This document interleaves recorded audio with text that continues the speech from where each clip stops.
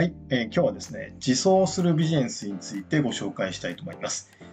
で、自走するというのはこちらの漢字ですね。自分で走ると書いて、自走ということですね。で、ビジネスに置き換えて言いますと、要するにビジネスオーナーのですね、介在なくしてきちんと運営されるビジネスということになります。で、最近ですね、この自走するビジネスっていうのが、結構ね、聞かれるようになってきました。で、なぜかというとですね、最近M&A がですね、小さい会社の中でも、結構流行ってましてですね、スモール M&A なんていうふうに呼ばれています。で、そんな中でですね、その M&A するときにですね、ビジネスが自走する形になっていないとなかなか買い手がつかないということなんですね。つまりビジネスのオーナーが自分で例えば、なんですかね、お客様に対して販売したりとか、サービス提供したりとか、そういうことをやらないといけないビジネスっていうのは、そのビジネスを M&A して買った人がですね、同じことやらないといけないんですね。そうするとそれがめんどくさいという話になるわけですよ。なので、どちらかというと、M&A で会社を買おうと思っている人は、自分が何もやらなくても利益が上がるようなビジネスを買いたいと思ってるわけですね。そういう意味で、最初からね、自走するビジネスであれば、それを買った瞬間から自分が介在しなくても、利益を生み出してくれるということなんで、非常になんていうかな、買った甲斐があるという、感じになるわけですね。そういう意味で、この自走するビジネスというのがちょっと、注目されているという感じですね。で、皆さんの中にもビジネスされている方いらっしゃると思うんですけれども、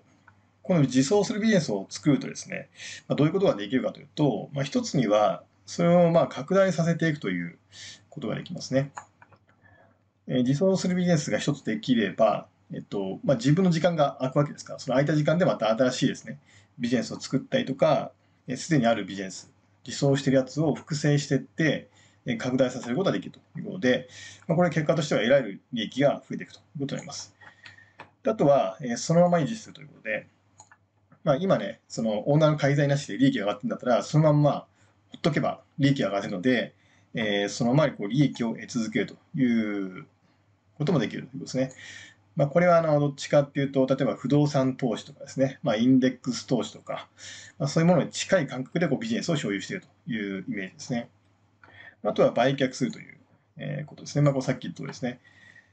で、売却することによって、この自走するビジネスから将来得られる利益を先にもらうと。その時にもらうということですね。で、通常ですね、この売却するときに、いくらぐらいで売れるかというと、これは細かい計算はいろいろありますけれども、一般には、純資産プラス営業利益の3年から5年間分というふうに言われています。つまり、将来3年間、5年間所有していればですね、お金が得られるわけなんですけども、その分を先払いで、その売った時にもうもらってしまうというようなイメージですね。なので、時間を買うみたいな、イメージですね。はい。というわけで、こんな感じのことが実現できますということですね。で、実際実装するビジネスにはどういうタイプがあるのかということで、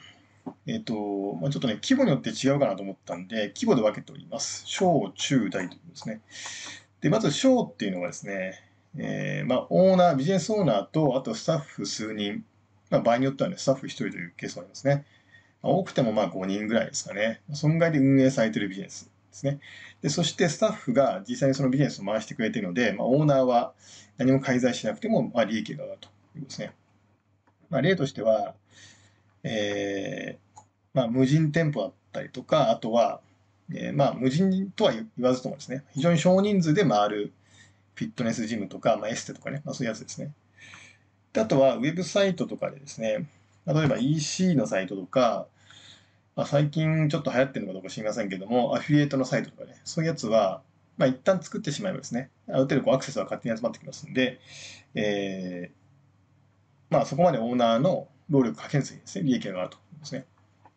年商の目安、これもあくまで目安ですけども、大体数百万から数千万ぐらいっていうイメージですかね。店舗だと、1店舗っていうことになりますんで、業態によりますけれども、大体今回の年商であるというイメージですかね。で、次、中ですね。中規模の自走するビジネスはどういうやつがあるかというと、まずこれは組織形態としては、オーナープラススタッフもいるんですが、あとはスタッフを管理するマネージャーですね。中になってくるとですね、スタッフが増えてくるわけですね。で、そこでその人たちを維持管理するマネージャーが必要になってくるので、その役割を担ってくれる人が必要になると。で、このマネージャーがいることによって、オーナーは自分の開催なしにビジネスが回るということですね。例としては、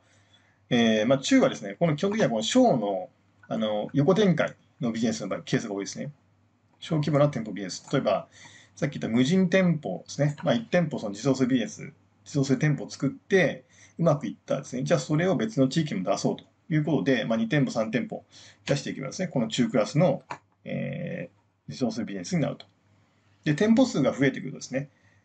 スタッフも増えますから、あとはその物件の管理とかも増えますんで、ここでマネージャーが必要だということになってきます。というわけで、年商目安としては、これの複製、小の複製なんで、数千万から数億円ぐらい。これもケースバイケースですね。で、最後、大ですね。大はですね、これはあらゆる業態であり得るパターンですね。で、どういうパターンかというと、組織形態見ますとですね、まず、社長業をやってくれる人を雇ってるケースですね。なので、スタッフいて、マネージャーいて、で中の場合には、その上、社長がオーナーで、自分がその社長業やってるんですけど、大になってくると、その社長業も誰かやってくれる人を雇うということで、オーナーは株主として利益をもらうという、そういうパターンですね。海外のですね、スモールビジネスは結構このパターン多いですね。経営とその所有っていうのがね、結構アメリカとかと分かれているので、このパターンで経営している、会社がスモールビジネスでも結構多いですね。で、これはですね、業態問わないですね。どんなビジネスでもこのパターンで自走するビジネスになっているケースはあります。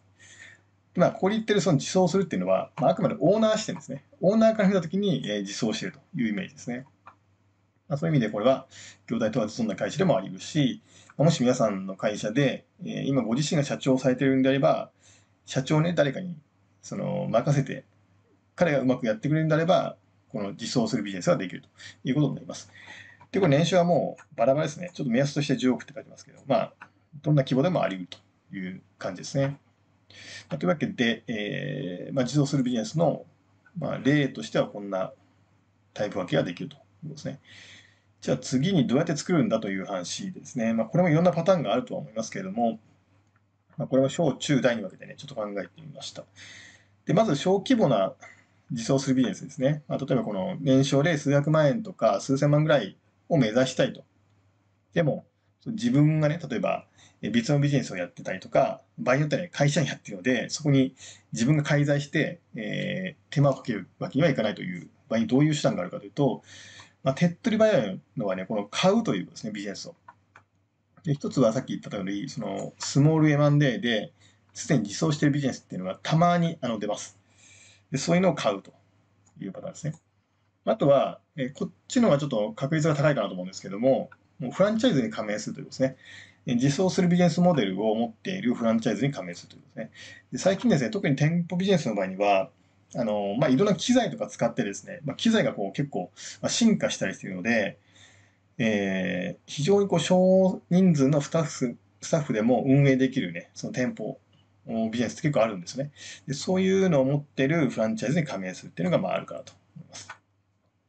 あとは自分でアイデアがあれば実装するビジネスを作ると。これが一番難易度が高いかもしれないですね。で、これが小ですね。でそして中は、さっき言った通り、これの複製なんで、小の複製なんで、1個うまくいったらそれを複製して、ご展開していくということですね。で、この大のビジネスですね。より大規模かつ、こう自分が介在しても回るビジネスを作るにはどうすればいいかという話で、この辺は私たちが日頃ですね、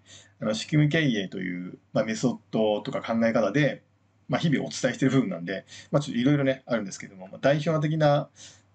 課題というかテーマとしてはこんなところが挙げれますよということで、例えば共通の目的とか目標を作るとか、明確な組織構図を作るとか、ルールを決める、財務情報を見える化する、マニュアル化するとかね、いろいろありますね、こと。という感じで、大の方は、いろんなことやらないといけないですね。当然ながら、この、得ようと思っている利益がね、増えれば増えるほど、目指すところが大きければ多いほど、当然ながら労力は大きくなるわけですね。そういう意味で、小は、これね、買ってしまえば簡単にできるかもしれませんけれども、それをさらに増やしていこうと思うと、それなりの、手間をね、最初はかけないといけないということになってくるかと思います。というわけで今日は、自走するビジネスの、種類とかですね、作り方について見てみました。ぜひ参考にされてください。